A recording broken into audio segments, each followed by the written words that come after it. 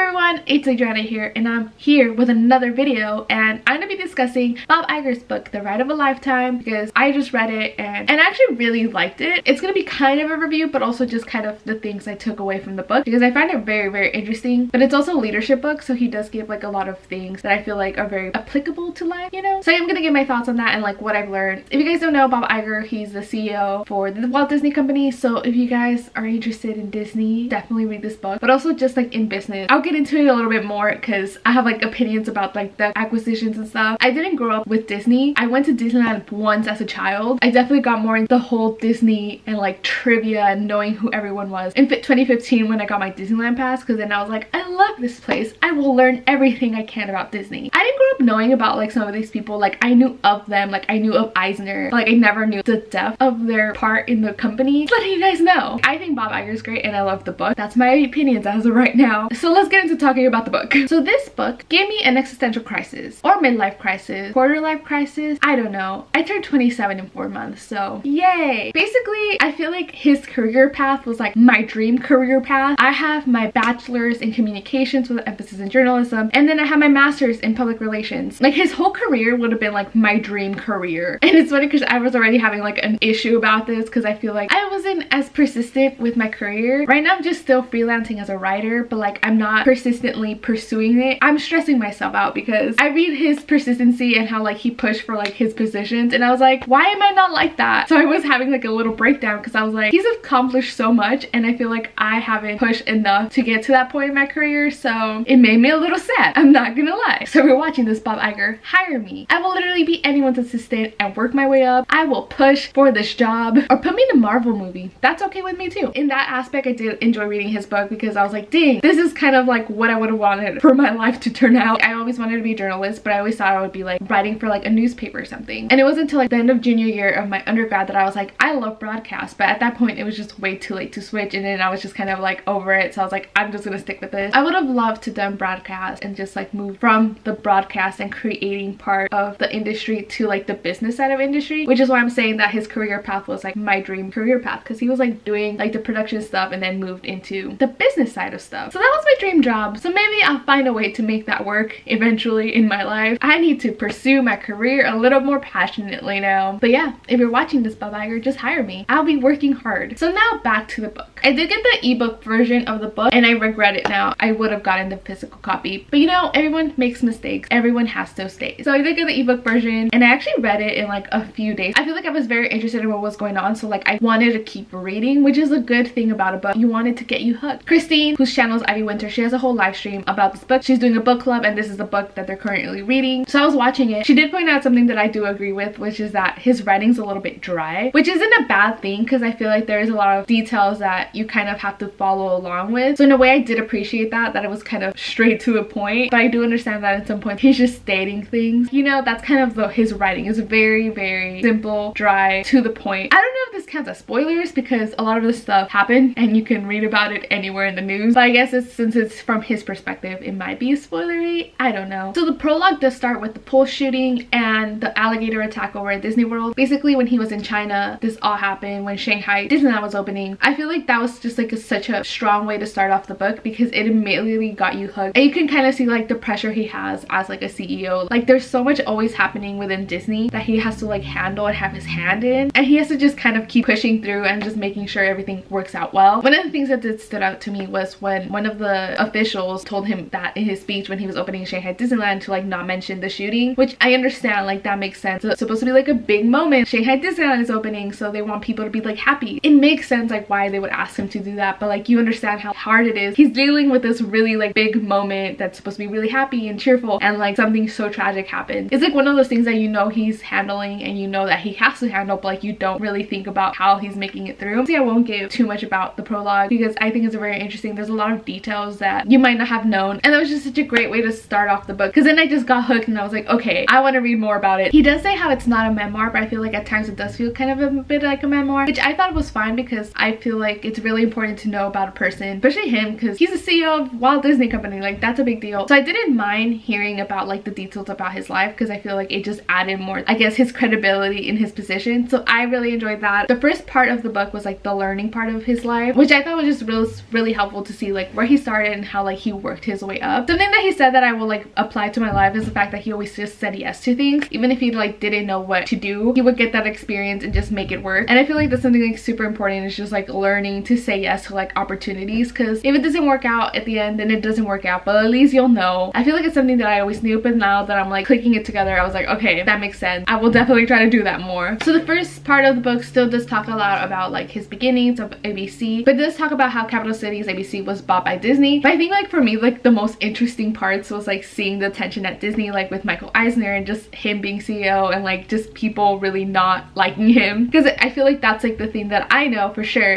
is that I always know that a lot of people don't like Michael Eisner. So I know that I built my opinion from that, because a lot of people are always like, he's the worst. So now I'm like, I don't think he's great. So reading the book, yeah, he was not that great. Hearing his experience with him, you could see that this guy was struggling. I really appreciate that he was like really honest with that part. I feel like a lot of people knew about like the tension with like Michael Eisner and like the board and just like the general public. So hearing him talk about it, I think was really interesting, just because he lived it and he has his experience about it. It was definitely like interesting to read, just hearing his opinion of like being there and just having people fighting all the time. But then it was like really interesting seeing once he realized that like the position will be open, him trying to become CEO, he had to like fight for that job. I know that Eisner made mistakes, but hearing Iger write about his last day as CEO, it made me really sad. It made me feel bad for him. Like he didn't even finish his full term. So yeah, I know he made mistakes, but that made me feel bad for him. So the first part of the book does end with him trying to be CEO and show how he can run Disney and just look to the future. So if you guys didn't know, he gets the job. What a spoiler. So the second part of the book does lead more into like the leadership type of stuff, because it's like his whole running Disney basically at that point. So I feel like I have more to say about this part, because I found like everything really interesting. I feel like he's the perfect example of like putting what he learned before into practice. Something I really liked is the fact that he was always kind of looking forward and being like a visionary. I feel like this is why I think he's like really great, was the fact that he took on that position. Media isn't how it is today, but yet he kind of had like the insight of like, it's gonna evolve and we have to evolve with it. He does say like innovate or die, which is what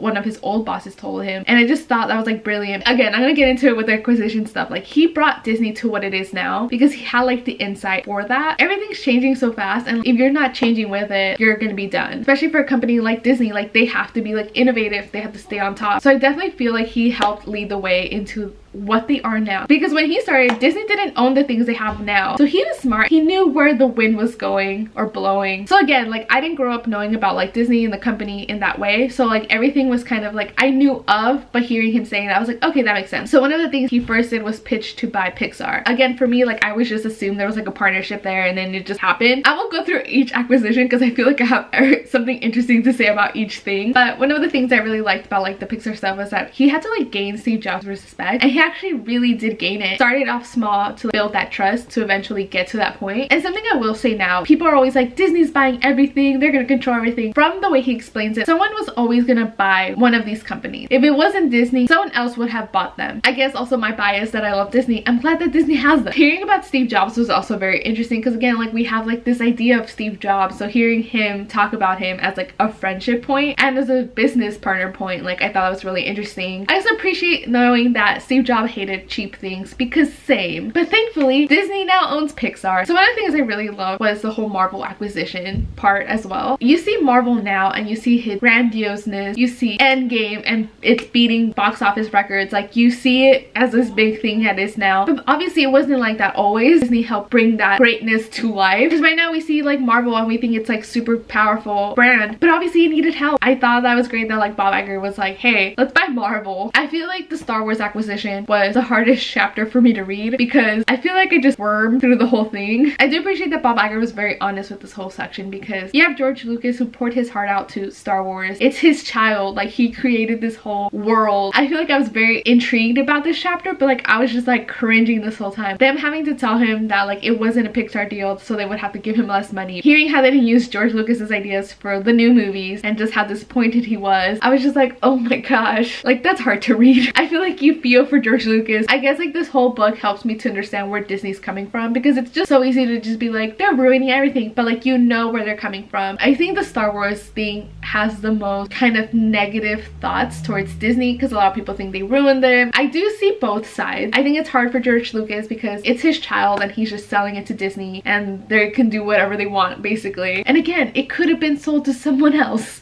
I'm glad it was Disney though. Poor George Lucas. Someone go give him a hug. I feel like the Star Wars and Disney thing has the most kind of opinions because there's like the diehard Star Wars fans that just think Disney ruined them, and then there's the other side who just really actually enjoyed them. So let me know what your thoughts are on Disney Star Wars partnership, because I would love to know what you guys think about that. So the book does like end kind of where Disney is now. He talks a lot about like having to move forward with like Disney Plus and having like this streaming service and like why that needed to happen. Again, it's really great that he had like the hindsight for that. Like he knew that Disney had to move forward and innovate in that way, and it's paying off because I know for sure that I'll probably be watching Disney Plus a lot more than watching Netflix. So, like you understand where he's coming from and like having those ideas and moving forward with them, like it's a good thing. Like he had the vision for that. Again, if you're really into business, one of the things I liked about the book is explaining kind of what it is when you buy a company, because he was talking about how like they were going to buy Twitter but then ended up not buying it just because he knew that he would have to deal with like what comes with Twitter, like banning people for the things they say, the liabilities in that. I personally think that was a smart choice. I hate Twitter. I use Twitter a lot, but yeah, like Twitter's insane. With any of the acquisitions, like it's more than just buying a company and be like, okay, we're done, like we bought them out. You have to deal with kind of everything that comes with it, which is something he does point out. You don't want to just take what they have and just be like, okay, now you're ours and we're doing this way. You're buying the company for what they do and their strengths. But the Fox acquisition was kind of my favorite thing to read about, just because I feel like it's also super recent, and hearing his perspective was very, very interesting. Because again, this is what I've been saying. If it wasn't Disney buying it, someone else was gonna buy it. Again, people are always complaining of like, Disney's buying everything, now they own everything. He explains the things that they couldn't buy from Fox. The FCC like has some regulations about this, how much companies can own about certain things, so they don't own everything, which is what people just assume. There was just so much to it that was very interesting to read about. That also means that Disney now holds the rights to Fantastic Four, which is what I wanted. But definitely I enjoyed this book. I do feel that he shied away from some things. Like I feel like there was parts that he would mention a situation but really wouldn't dive deep into the situation. But again, I'm pretty sure that he can't. He's still running the company, so pretty sure he can't just say certain things at this point. So if he read to part 2 after he's done being CEO, I would 100% read it. So I definitely enjoyed his book from a leadership perspective. One of the things that obviously I took away was the whole innovate or die. You have to keep going and kind of growing. And one of the things he did say is how he had to like disrupt like what they currently were good at and like what Disney currently was to keep growing and expanding. We just get so stuck on like the things that we know. Even if it's been working, like we stick with them, but we don't realize the tides will always be changing. Especially reading how he did that with the company. Because again, like the company grew so much in his time being CEO. He's obviously doing something right. Which is again like one of the reasons I like this book, was that he's teaching you like leadership things, but he's also showing you how he did them. Because I feel like sometimes people just throw out these things and they're like, yeah, this is a leadership tip, and then you're like, I don't know how to apply this. Like so many people want Disney to be like how Walt wanted it, but when Walt started this company, it's always gonna be 100 years. Things are very drastically different than they were then. Things are never gonna be the exact same way. Like they have to grow and change. Disney definitely has it hard because people have such an emotional connection to it, but it still has to keep growing and changing to keep reaching new audiences. I understand both sides. Like if I love something and have an emotional connection to it, I don't want it to change, but I also have to have the common sense that like it has to. I'm one of those people that loves Mission Breakout more than Tower of Terror because I have no emotional connection to Tower of Terror, but I love Guardians of the Galaxy and I went on the ride and it's a great ride. That's not about the book, but you know. I think one of the things that I also really appreciate about him, again, I don't know the guy, I'm basing it off of the book, but I do really appreciate that he kind of takes like a humble approach to like everything. Like he doesn't want to just be like, I'm the CEO and this is how we're doing things. Very much take in mind the people around him and just making sure that he's listening to different opinions and making the best choice for everyone. So that's a very important lesson to learn, that like no matter what position you're at, you should just keep everyone in mind. Make sure that you're listening to new ideas and make sure you're bringing up those ideas. I also didn't mention this, but he was responsible for putting Twin Peaks on TV, so I thought it was really interesting to know. At the end of the book, he does have like an appendix of more like detailed little tips that he gives. So one of the things I liked is that he said that like excellence and fairness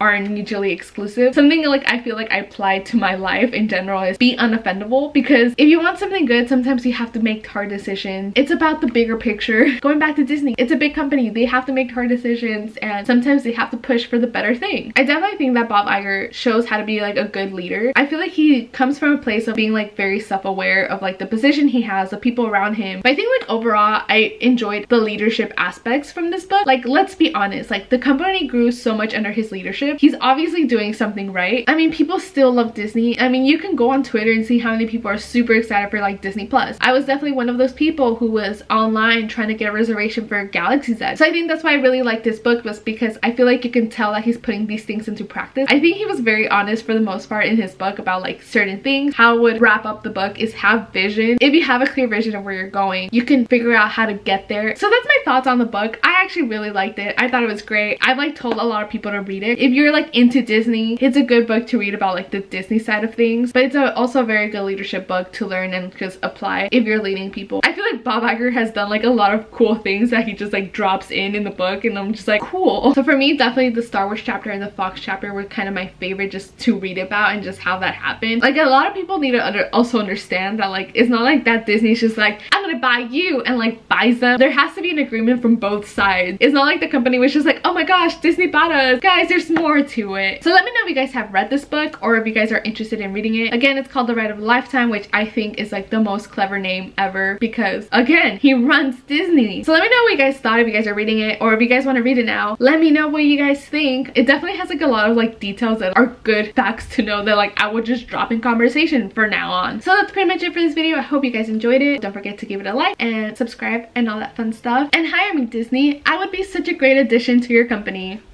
Let me know any fun Disney things that you have to say down below. Let me know your thoughts on Disney in general. Do you guys think that they're taking over? Do you guys like the company? Let me know all those type of thoughts down below. I'll see you guys in a different video. Bye!